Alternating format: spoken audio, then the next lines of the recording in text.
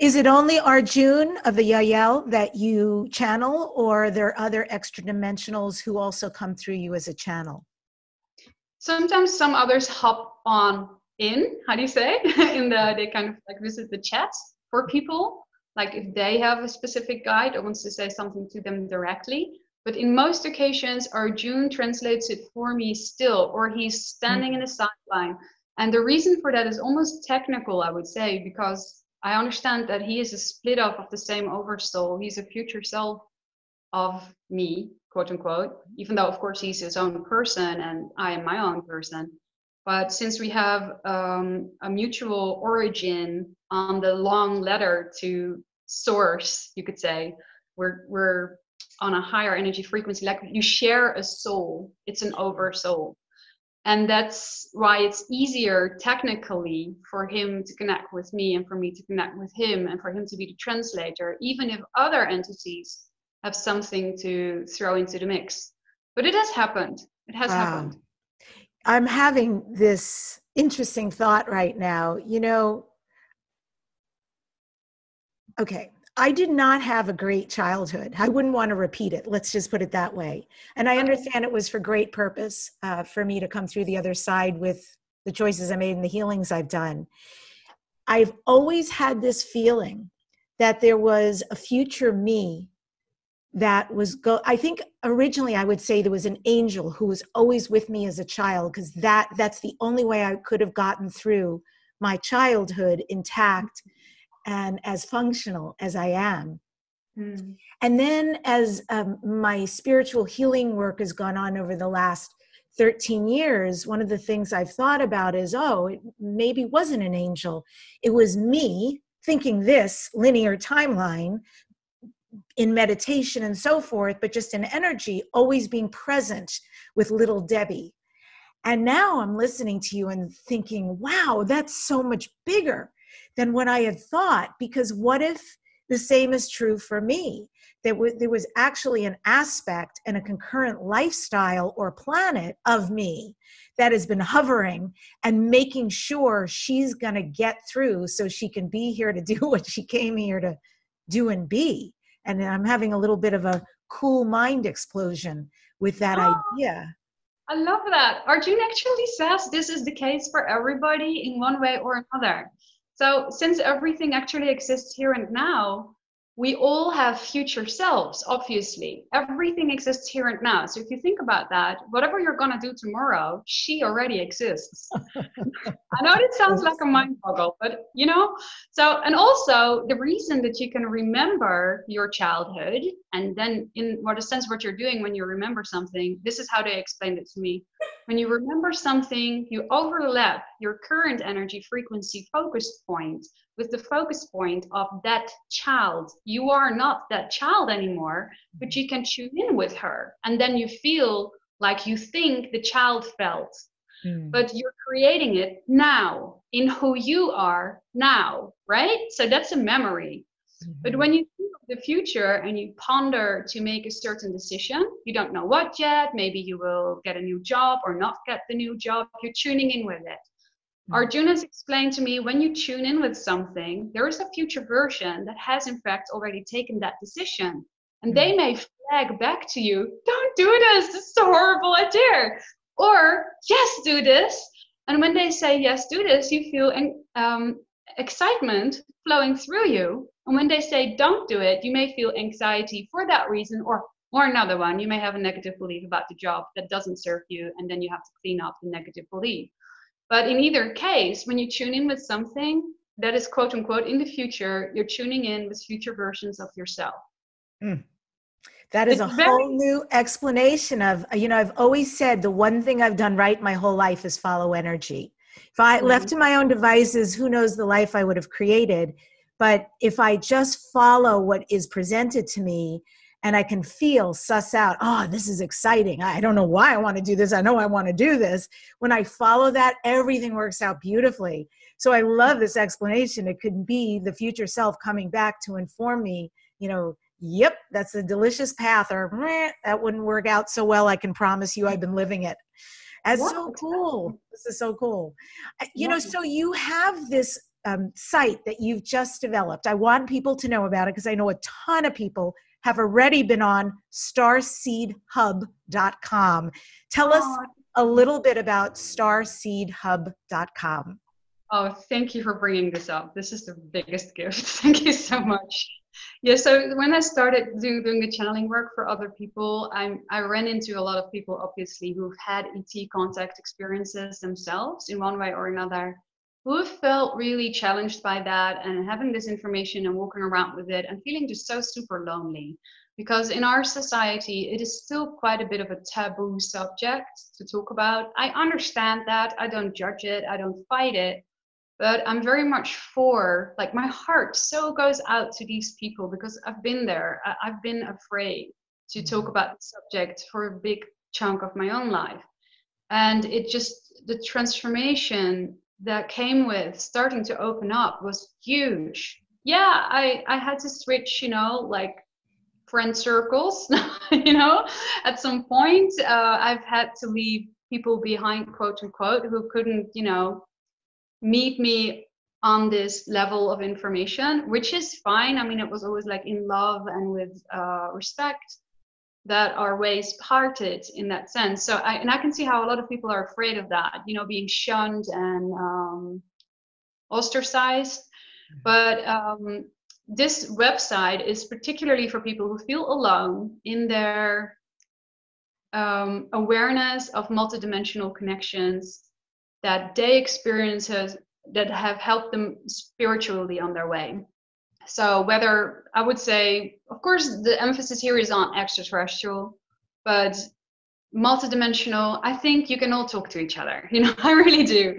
So from the beginning, I started doing this channeling work, which is about 6 years ago. I've had this dream in my heart. I was like, oh my God, I wish there was a platform that was 100% neutral, that doesn't push any type of one path or one teaching, that just makes it a neutral playground for star seeds, people who've had these interstellar or multidimensional contact experiences, to find each other so that they can meet up, have a cup of coffee, and share. I mean, it is such a joy for our hearts to be able to share with somebody who knows at least a little bit what you've been going through. It's such a, it's a homecoming, it's a celebration. And like I said in the beginning, I think this time is really about connecting, reconnecting, and reaching out and seeing and experiencing in real life that you're not alone. So you can make a little profile, put yourself on the map. Little heads up to people who are curious about this. It's free. If you make a profile, you have to fill it out because otherwise you won't show up on the map. So fill out the profile. So tell a little bit something about yourself. Give an indication of where you're at. You don't have to put your home address, but if you have the guts, more power to you. So so step up and disclose yourself. I really believe that in the greater sense of the word isn't gonna happen unless we are willing to disclose ourselves first. So this is something now that is out there. You can go on it and check it out and see how many people in your own surroundings may be up for a cup of coffee or chats or whatever. Love it. So starseedhub.com, if you want to go there and fill it out, and it's very cool, interactive, and you'll see your little star pop up. The Yael are, in their ancient language, also known as the Shalanaya. Shalanaya, beautiful, which means those who'll come first. My question is it your understanding that the Yael will be the very first ET civilization to openly meet with us here on Earth in person?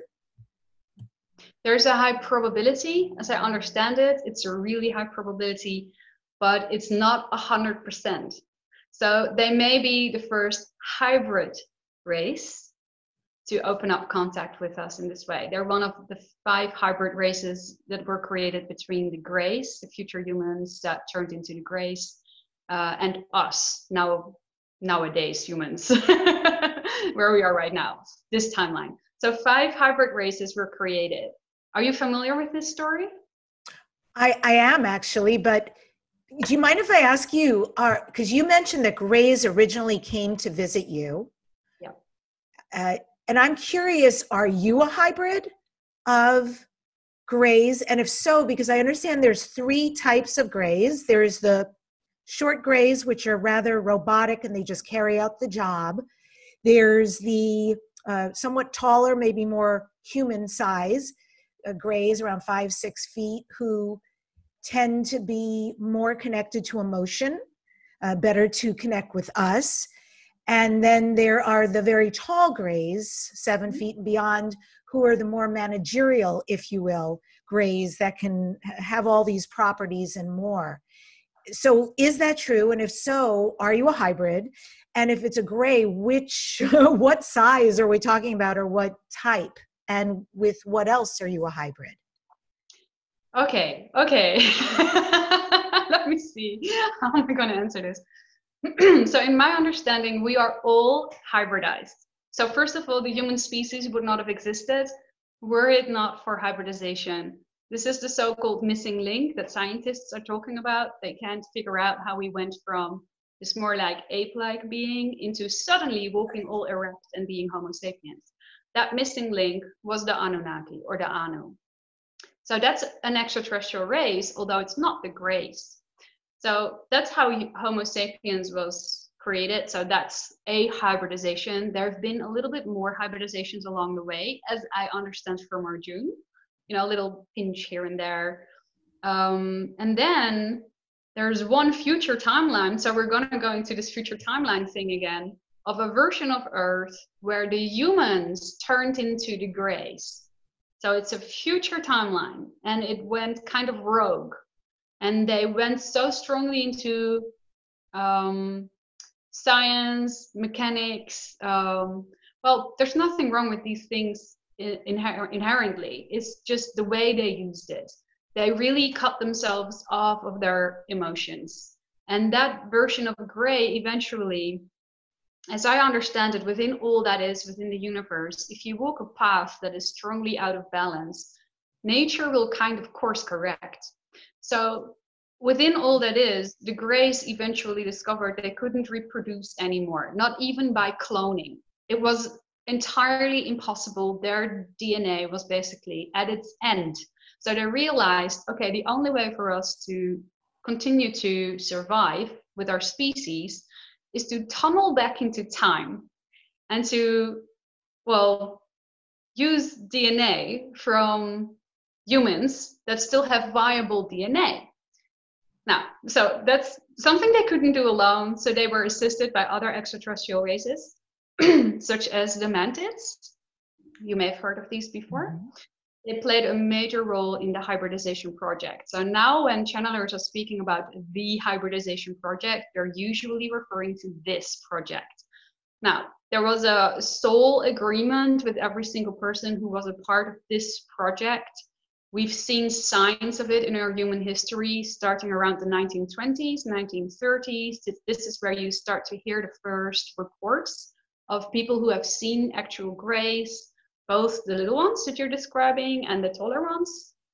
But it didn't fully surface, I think, until the 60s, the 70s. Then there's this whole wave, particularly in America, where a lot of people start to open up about the concept, which is beautiful, I think, and people can do their own research to look into that. Obviously, the density of these days was a lot thicker. I don't know how else to express that. And the understanding of the people was more basic, more fundamental, and very often they felt invaded. So that's where the term abduction came from, because it isn't a very friendly term, and I understand there's a lot of fear around it. Mm-hmm. And honor the people who have gone through what they've experienced, that they've went through, because they were, in a sense, the pavers of the road on which it is now so much more easy to connect with multidimensional beings. The Greys themselves are no longer part of the hybridization project, the way it looks like right now, because it's done, basically. The 5 steps that were needed to quote unquote hybridize themselves back to as human as they could possibly get, that's finished. the Yael are the fifth and the final race. So the children within the Yael species are called the Shellanaya, are specifically called the Shellanaya, and some of those that will come first. So am I hybridized? As I understand, being a part of this project, so I know I was a part of the hybridization project. I know I donated my DNA in this time. Runs often in family lineages. So Arjun has explained to me, he gave me a little family tree, and with that image, bam, showed me it's gone back like 6 generations or something, where your ancestors have already met us or had encounters, whether they remembered it or not, where they were fine-tuned and prepared for you to be at the level where you are right now, and having this open communication in this way, which was still optional and still is. I mean, it was an open invitation for me to work with them, and it remains an open invitation. So every day I choose to do it again, and I love it. But a lot of people were part of this. A wonderful speaker on this, what's her name again? Oh my God. From Australia, you know, this little bit older woman, Mary Rodwell. She is a wonderful international speaker on the subject of hybridization and New Age children. And she has collected data from all over the world, hundreds of thousands of reports of people who've had or believed to have had these type of connections, visitations, or quote unquote abductions. But most of these experiences were actually very positive. And she is going through that data with a team of specialists and scientists to create reports so that people can look into this. And I also really recommend her her talks on YouTube. She has some amazing lectures there for free for everybody to see if they want to. So it's not just me, and Arjun actually said roughly around 1/3 of our planet, 1/3 of our human race has been involved in the hybridization project in one way or another. So it doesn't have to be physical DNA that you were, you know, donating to them, to the grays, or to another hybrid species in between. It may have been an energetic donation. You can actually donate energy, a part of your character traits, or you may have been a teacher. There's people who weren't physically engaged in, you know, creating the new species, the new races, but that would go in their out of body or dream state and help the hybrid children understand what life is like on Earth. Some people do that in their dream times, and they wonder, why am I always dreaming that I'm in front of a classroom? And this might be it. So there's a lot of layers wherein this is unfolding. So I might be a little bit hybridized, but I don't know to what degree. I wouldn't be able to say, but I know it's been, you know, the contact has been in my family line. Yeah. Very interesting. A lot of times I hear people such as yourself who talk about this, or who channel extra dimensionals, and they will say, oh, you know, typically you will know, you mentioned 1/3 of the planet. Typically you'll know that's you because you grew up feeling really different, definitely different. Well, okay, I can identify with that. I felt incredibly different growing up. I still do to some degree, although I have my tribe, but I feel like that's not conclusive. So my question is, what are the signs? What are the ways that people can actually identify, oh, I think this actually makes a lot of sense, and that's me because I fill in the blank? Wow. I don't really know how to answer that. Like, I could say some things, but you know, the first connection, I think this is the more important part. The first connection that we all have is with our higher self. And the information that the ETs are sharing with us through channeling is filtered through that higher self. So we have a human oversoul, you could say. We're all connected in a human soul that holds the information that we're always so in awe with when we hear some ET channeler share that stuff with us.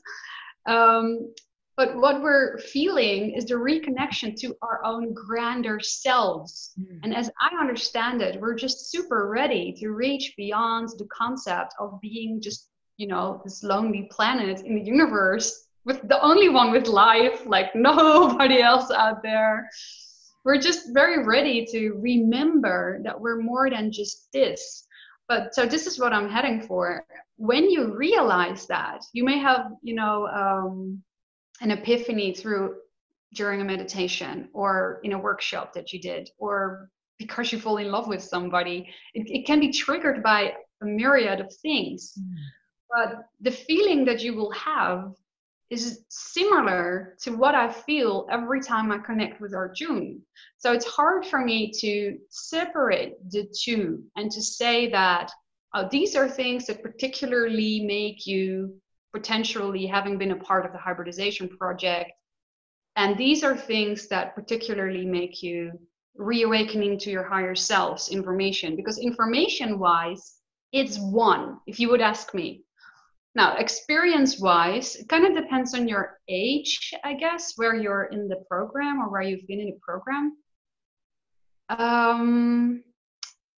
I had an unexplainable fear for water as a child. I have some memories of the visitations where I was kind of put in a liquid, but you can breathe in it. But my rational mind battled it, and I thought I was drowning, but I wasn't. So the feeling that you're not being heard, having had, because your rational mind can't keep up with the multidimensional experiences, that is, waking up frozen, you know what I mean? Yes. In this frozen body state and not being able to move or speak. Oh my gosh. This is a very typical thing for people who've had visitations in one way or another. Because now I understand what's going on. You kind of freeze your whole body. You're literally unable to move. It's called sleep paralysis, I believe. You do that because if you would allow the body to respond to what's going on in that moment, you would freak out. You could hurt yourself. You would hit around you, maybe hit into the wall, which is still bad enough if you hit your hand or something. So you're basically keeping yourself safe. Now, the one that is doing that, it's not the ETs that freeze you over. It's your higher self that has full understanding of what's going on in that moment and keeps you safe because it understands you're not ready yet to, you know, move around in that moment. But as you relax into the idea of multidimensional interaction, I had a lot of these sleep paralysis as a child, as a teenager, at the beginning of my 20s. Eventually it relaxed. Now I rarely still have that with encounters. And when I do, I realize, ooh, this is a whole new level. This is a new game. This is an energy frequency that I'm newly being introduced to. So I'm using the safety belt again, and I'm not afraid of it. So it's something that eventually you will learn how to navigate, and it relaxes. Knowing things before they happen, I would say, is a typical thing, but you could also call that generally psychic. So there you go again. It's a bit blurry between starseed and, you know, waking up in general. Having a very strong sensation that a presence is with you, that's a pretty strong one, I would say. No, like you said in the beginning with this angel that you felt, there was a presence with you throughout your childhood. I've had some of these moments where I know Arjun was checking in with me already. Very, very profound encounter was when I was 14. I was walking on the street and I was in a super low mood. And he lifted me out of it. And that was extraordinary because the way my mind was working in that moment, I was really like, I don't even know if it's, you know, if I should be on this planet. I was like really low. And, you know, puberty, everything, stuff going on. And he just downloaded into my mind throughout taking 2 steps. I know exactly where I was crossing the road. I was crossing a road. And he just downloaded into my system this full-on understanding. Nature doesn't make mistakes. All that is wouldn't be complete without you. You're exactly where you're supposed to be. You're whole. This is a sacred moment, as is any moment. It's up to you. You determine what meaning is in life by the meaning you subscribe to it. You're free in this. It was super self-empowering, and I just got that in a split second, and it changed my life. It was really amazing. And that's one of the first encounters that I consciously had with him, although I didn't know it was him. And I just felt, what just happened? Because I went from seriously blue to really optimistic. So that was unexplainable for the 14-year-old me. But experiences like that, loss of time is a typical one. What else? Of course, having had encounters, I saw them walk through the wall. I mean, that's a pretty strong indication that you had contact.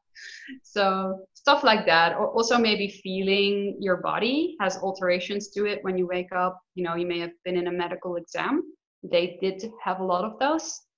And you could go to a hypnotherapist to check in with certain remnants of little memories that somebody still has and dive deeper into them. But usually I always first, recommend to people to just gently open up that conversation yourself. The reason that if you haven't had too many of these memories so far, but you suspect you might have been a part of this big cosmic play, first maybe discover or investigate for yourself why you might have suppressed these memories. Is there a fear-based belief in the way? Because if there's a fear-based belief, it's less likely that you will allow these memories to resurface. So all of this journey really comes down to getting to know yourself. That's the point, right? I mean, that's why we're here, to get to know ourselves, to rediscover who we really are, how much bigger we are than quote unquote just this. But just this is already amazing, of course. So yeah, and then see if you can transform the fear-based beliefs into better feeling ones, so that you open the gates for more memories and information to come freely to you. And remember that whatever quote unquote happened, it was by agreement. Your rational mind may not have understood what was going on. That's okay. That's completely natural. You may be sad and angry about that. That's also okay and completely natural. It's good to embrace everything that comes up.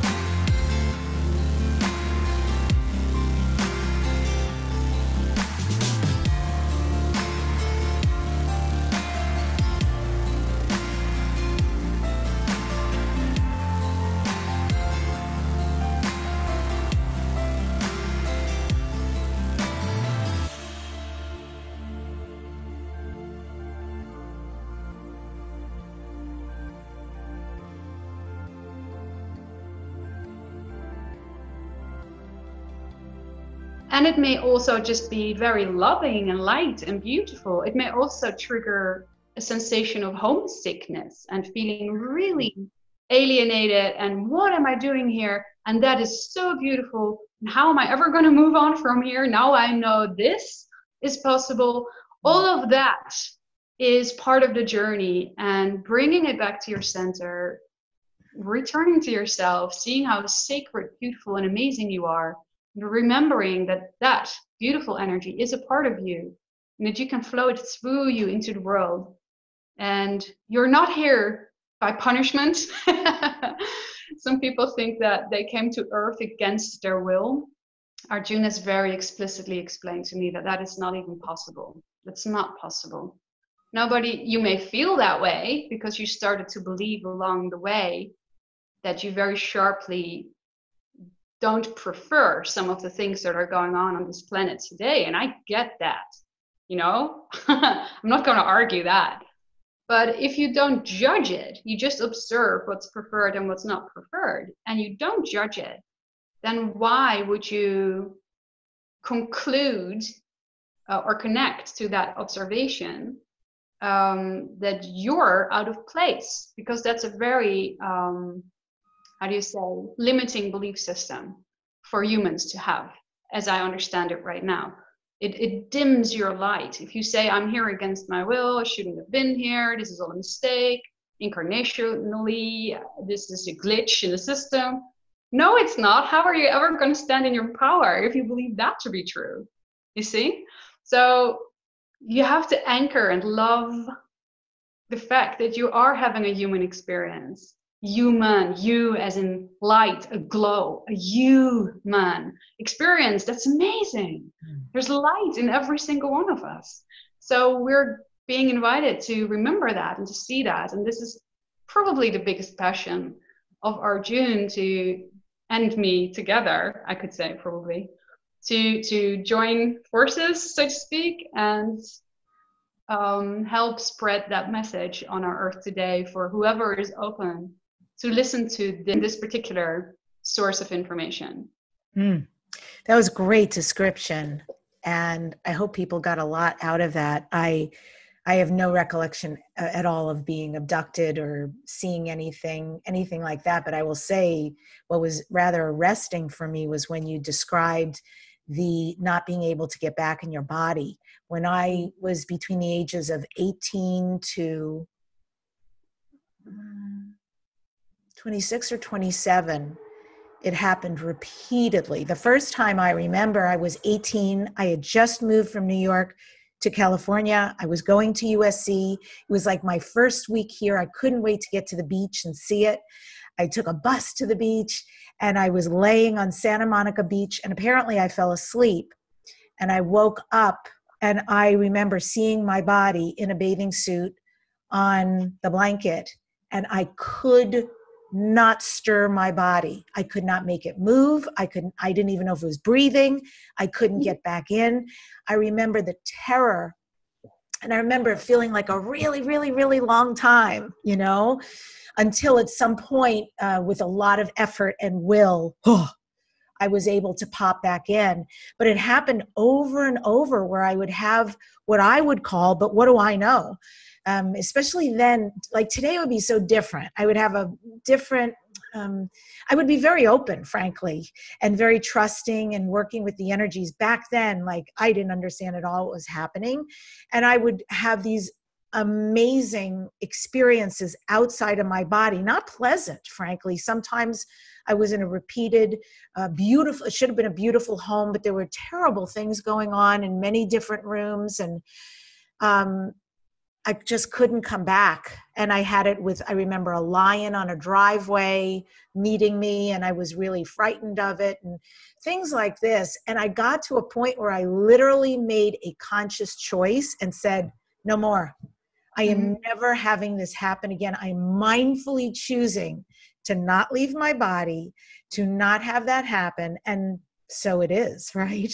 Very powerful. I think I did that too at some point, because I started having experiences a little bit later on in my early 30s about presences. You know, I could sense things, and sometimes they were dark, and I was just like, yeah, I think I'm done. And so, you know, a lot of protection devices. So these pieces that you named were like, wow, I've never heard that described before. And I don't really ever talk about it. You know, it's like an old memory I don't even think about, but I remember. Sounds like you had out-of-body experiences. Sounds like that to me. Like, and I was afraid of it too in the beginning. you know, to seem disconnected from your body. It's not actually possible to not be able to go back though. But you may believe that you're not able to go back, and then that belief will keep you focused outside of your body. It's hilarious. Because whatever you believe in the quote unquote non-physical immediately manifests as real. So you're not even aware of the fact that you're like, oh my God, I can't get back to my body. And you're completely manifesting in that moment the idea that you can't get back to your body. But then eventually, like you said, you have enough willpower to, you know, wham, you're back in it, right? So you can actually flip a button. So there's a threshold between telling yourself something that's not preferred and realizing that that's not preferred, and then actually debunking it. And that will allow you to go back. It's self-empowering. It's very self-empowering. A lot of our dreams, as I understand it, and I've had many nightmares when I was younger. Yes. Because I battled everything. And now I see, oh, well, have you ever? I created these nightmares because I was so full of resistance. And the environment reflect back to me my resistance. And the resistance was just a logical result of the many, many negative beliefs that we are all spoon-fed to begin with when we were growing up. So, you know, your parents tell you that's not supposed to happen. That's a weird thing. Oh, nobody has that. So the moment you realize you have that, you get super concerned, you know. That's very manipulative in a sense of, you know, your experiences.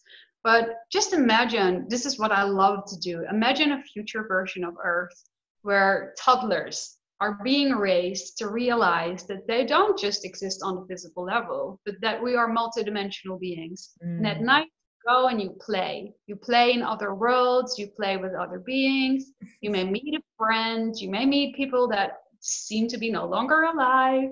But since we are infinite beings, everybody lives on, and you can still meet them there. You can meet them in your heart with intention, but also in your dreams.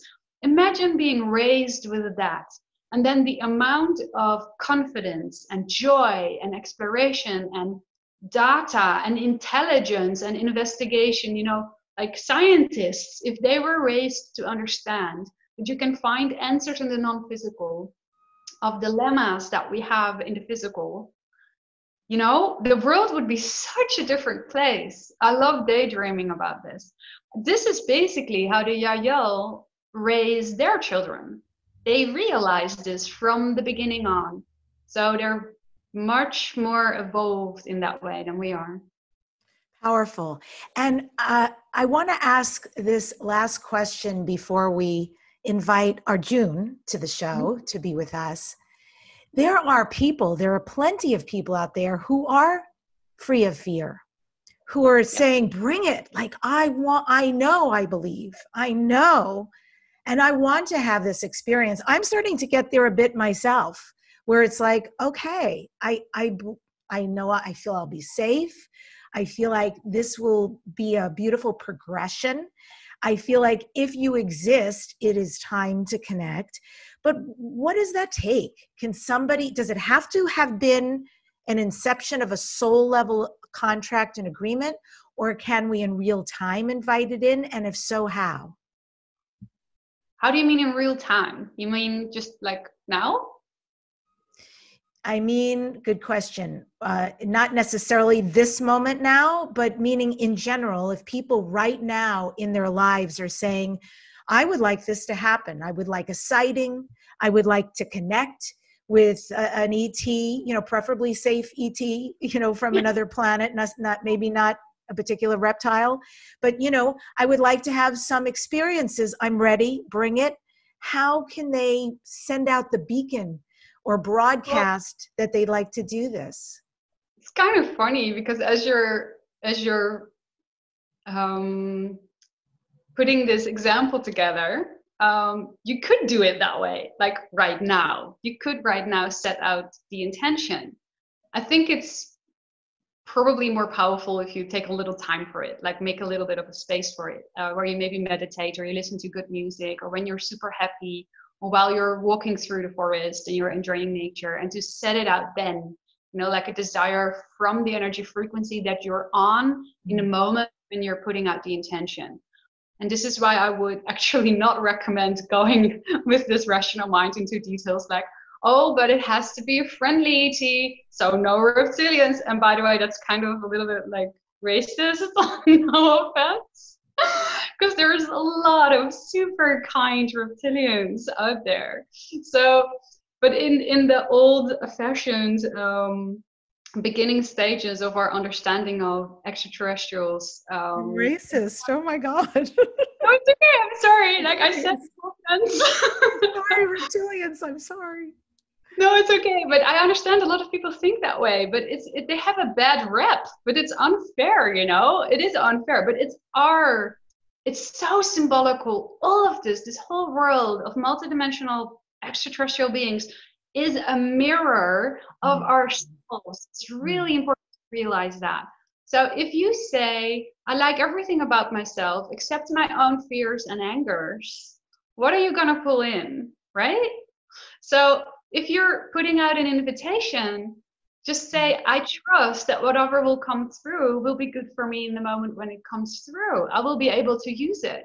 Just like I love bringing it down to earth. I love keeping this simple. Interacting with extraterrestrials in that sense, if you want to keep it really simple, like ABC kind of explanation, isn't that much different from interacting with another human being. You can usually sense when somebody has good intentions or when they don't.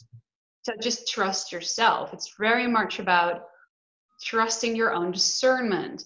Now, the big difference between interaction with a human being and with an extraterrestrial is that the communication is telepathic. So you don't have to talk and explain stuff. Everything happens in a split second, and whatever you think will be there right away. That's very different from our physical, slow density manifestation unfolding system that we've got going on here. Or should I say, when we're focused in this layer of creation. So that is different. But the bottom line, when people are like, oh, aren't you afraid that this is evil? You know it when it's quote unquote from bad intent. You know it. You can feel that. If you trust yourself, you will know that. And then you can say no to it. You know, just like you said earlier, if you had an encounter and it wasn't fun, and you're like, oh, I don't prefer this, go away or stop or no. You know, easy enough. And the response will usually be more effective than with people. Because people are, you know, clingy and they're like, oh, but maybe like this, I can still reach you with my bad vibes.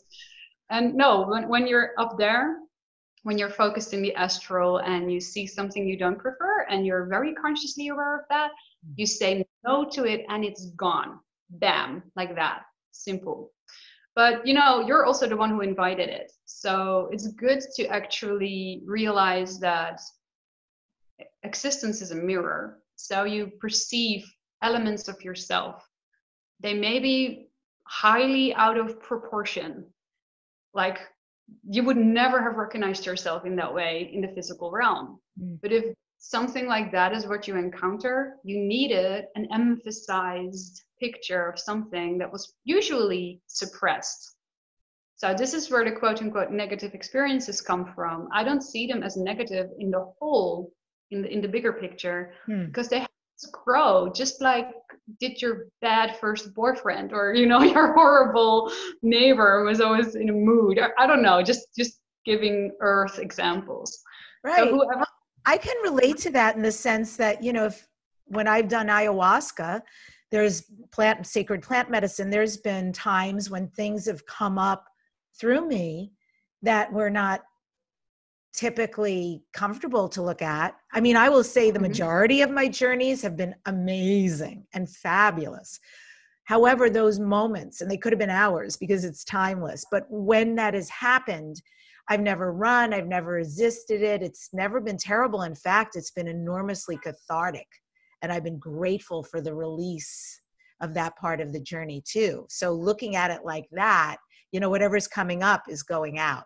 And I would imagine it's the same when you're connecting with an extraterrestrial, extra-dimensional, that it is the same. You know, there's some kind of purpose. And if you can just show up for it and experience it, and then, like you're saying, you're in choice. You don't have to. endure anything. You can say no. And so to have a wide, sort of a widened back perspective about the invitation.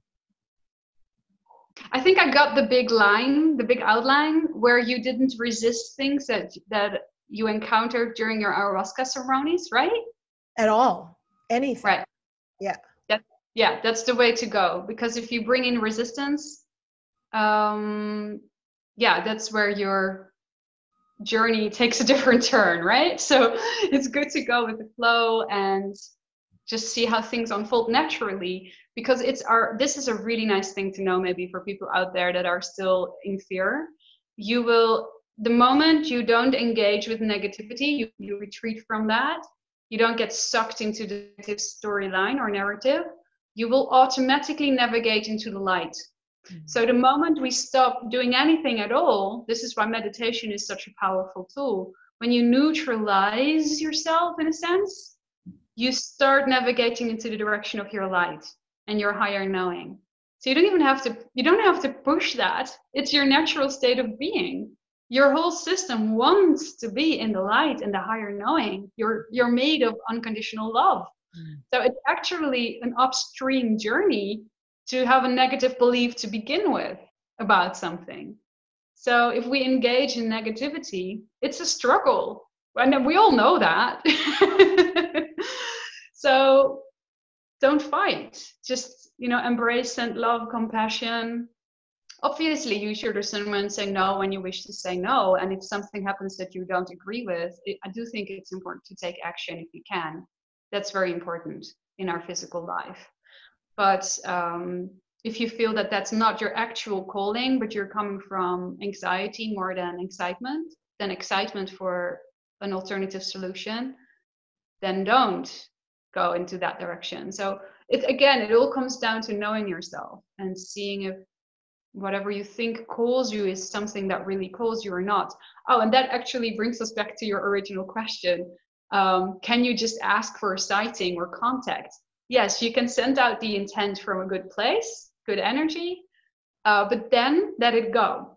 Mm-hmm. That's my advice. Drop it. Actually drop it. So you may want to see a sighting and connect to this wonderful, wonderful CE5 network by Stephen Greer or something to, hook up with other people to see UFOs and meditate them into our reality awareness, or invite them. That's a better way, by meditation, better way to put it.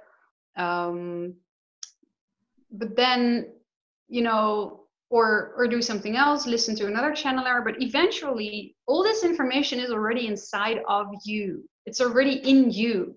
So as you're setting out that intent, you're actually saying, I want to get to know myself better and in a grander way. And whatever way is relevant for you to get to know yourself by in a grander way will then appear. And it may be that you have a really interesting dream or an out-of-body experiences, like you said before, or that little freeze-over sensation. And then that will tell you, oh, wait a minute, I'm in contact with higher dimensional energies. So it may manifest for many people in many different ways. Synchronicity may accelerate, and by that I mean positive synchronicity. Double numbers everywhere. I mean, 1111, they should start their own movement. So awesome. Right? Okay, yes, without a doubt. For me, triple numbers, that's really it. 333, a lot of that. I have a lot of sevens in my life as well. But it's all interesting and custom tailored. So that's why it's so important that we share, because the more angles of perception we have, the more complete our grander overall understanding of this type of multidimensional context can become. With that, I would ask for you to let us know what we can do to best prepare and invite Arjun of the Yael to come be with us right now. I am with great anticipation, extremely, extremely excited, and want to make this a beautiful, warm experience for Arjun and for you and for us.